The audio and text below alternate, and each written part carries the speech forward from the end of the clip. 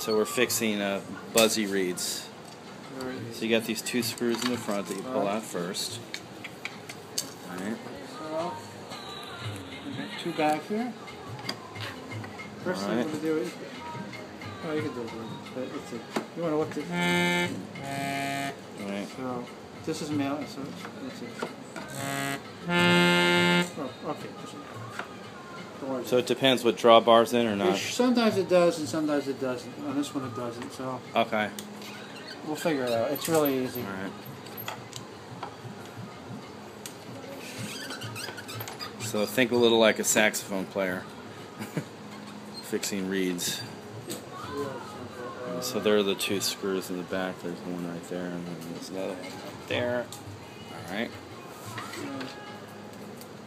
Just going to put a piece of tape across these guys. Alright.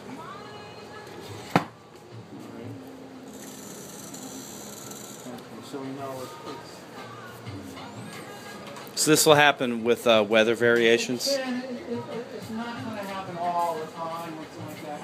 But that's why I say I give a 1-year warranty on the reeds when these are new, because they can have teething problems just when they're being broken in. Okay. Okay, so it's on this one. Mm-hmm. So you know it's the second one up. Mm-hmm. 1, 2. So you just count up 1, 2, Mm-hmm. and here it's like. Yeah, it's a little buzzy. So I'll just go in and just nudge it over a little bit, and it might get worse. So then we go to the, if that's the case, then we nudge it to the other side. Okay.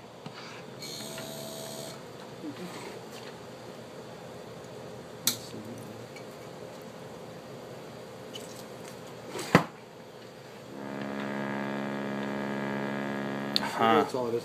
What's happening is that sometimes it's not sitting perfectly in the middle, so that this is touching one side of the, or the other. I see. That would make sense from the sound, yeah. Right. Yeah, okay, I get it. Okay, so on the other one, it's the other reed. So we're gonna. It's the top one. Yeah. How could you tell? Well, because when I play it with the tape over it, it doesn't buzz. Got it. So I know it's then it has to be the other one. Right. Totally, okay.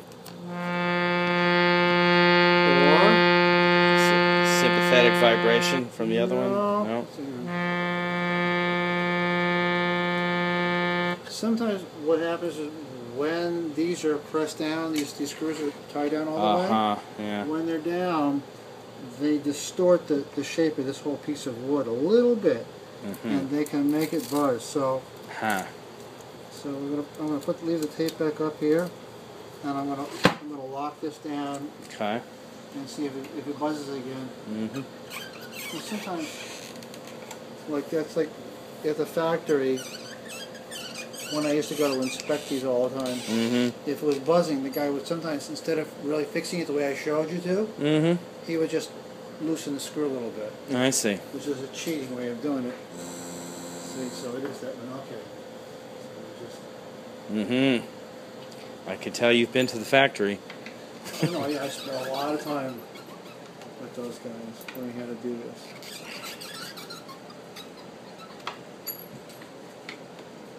What's your the instrument you're best at playing?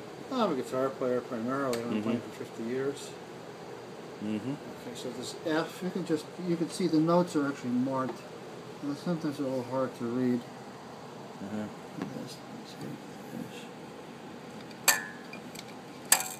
Yeah, you can hear it. You can hear it rattling. So,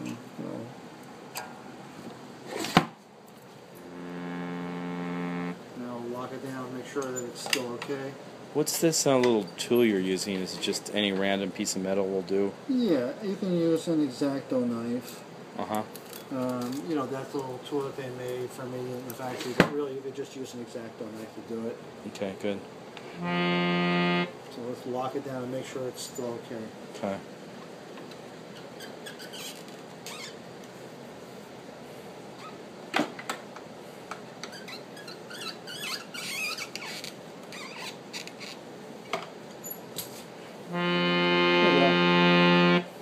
Rock and roll.